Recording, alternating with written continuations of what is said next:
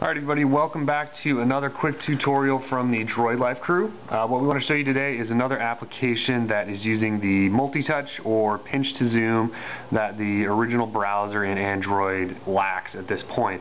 We showed you that program called Pixay before, but now we actually have a browser that can do it.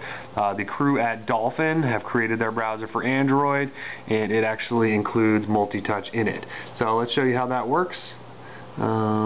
See, here we go. It is the green and orange application right there, and it's available for free in the Android App Store. So you can see right here is we got ESPN.com pulled up. It's zoomed out as far as it can go, I think. All we got to do to zoom back in though is just pinch, and you can see it's already zooming. If you want to see an article a little bit better, just kind of scroll over here and zoom in on that, and it zooms in. And we can zoom again. And you can see it gets pretty darn close, and you can almost read some of that stuff.